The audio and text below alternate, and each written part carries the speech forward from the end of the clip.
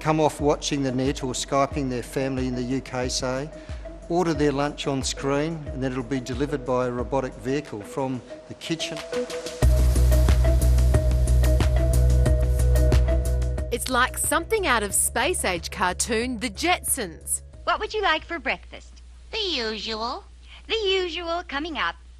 Milk, cereal, And some bacon. bacon, And one soft-boiled egg. and one soft-boiled egg.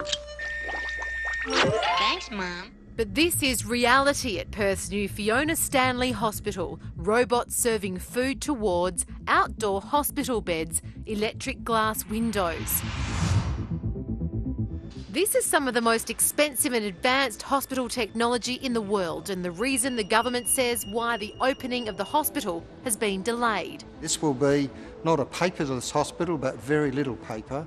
A lot of it will be computer program run, and all that had to be designed and built and coordinated, and then people have to be trained to use it. Tonight, we'll take you on an exclusive tour of the $2 billion Fiona Stanley Hospital in Murdoch. First up, Emergency Department Head Dr. Mark Monaghan. So Mark, here we are at the Emergency Department. Yeah, so you can see that we've got an adult and children's entrance, a separate one, which is very important to our design and very important for families coming to the emergency department. This is the entrance for patients to come in via private transport, and we have an ambulance entrance behind us here that come in there and then can enter through our triage area just there. You can also see above us there that we've got our helipad, so that's very close to the emergency department, and we'll have teams that go up and receive patients from there and bring them back down. Okay, well, let's go and have a look inside. Good. So this is where we'll end up. And we're coming now into one of our resus trauma bays. They're huge bays. They're filled with state-of-the-art equipment. Equipment that we certainly haven't been able to use previously in our resuscitation areas. This pendant that you see there, for example, is a mobile device that has gas coming off it. It has equipment stored in it. It's easily moved and it allows us free access to the patient in all areas. We don't have to be attached to the back of the wall like we have previously. There's also mobile X-ray machines and lead-lined walls in the emergency department so patients don't have to be moved. This is the decontamination shower outside the emergency department. The idea is an ambulance would pull up and any patients involved in a bomb explosion, a chemical spill or any other accident involving hazardous material would come here, be showered before being taken inside for treatment. Upstairs, the world's first indoor-outdoor intensive care unit, where critically ill patients can be wheeled outside for fresh air and sunshine, still hooked up to life-saving machines. One of the key issues in the technology for this hospital is to improve the experience for the patients, and the ability to take somebody outdoors, and some of our ICU patients may be in the hospital for up to 90 to 100 days with some conditions, is a really big advantage. Actually helps people to be orientated. We know that confusional states and delirium are common in intensive care.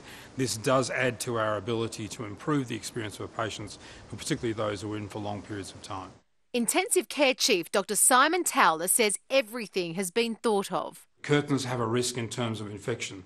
This system, which we'll demonstrate, allows you to see through the glass when you wish to, particularly when there's a nurse looking after two adjacent patients, or otherwise make the glass opaque, which protects privacy.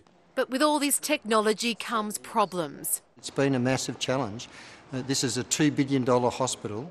Like teaching staff to use the whiz-bang machines and making sure it works. These tech issues have cost taxpayers an extra $56 million. Please step aside. So we know that it won't run anyone over in the wards. It's not going to run me down. We're absolutely confident we're going to deliver a safer environment for patients with this technology. The Fiona Stanley Hospital was due to open next month. Now it won't be fully operational until early next year. The first component, though, will be the rehabilitation unit. 2 months later comes the next phase when some surgery and medical facilities start here. Early the following year is the emergency department. And finally, what we call the quaternary services, the very high-end things like heart transplants. The foyer is full of functional art using wood from trees that were cut down to make way for the hospital. The outdoor area is fully landscaped. All that's missing now are the patients.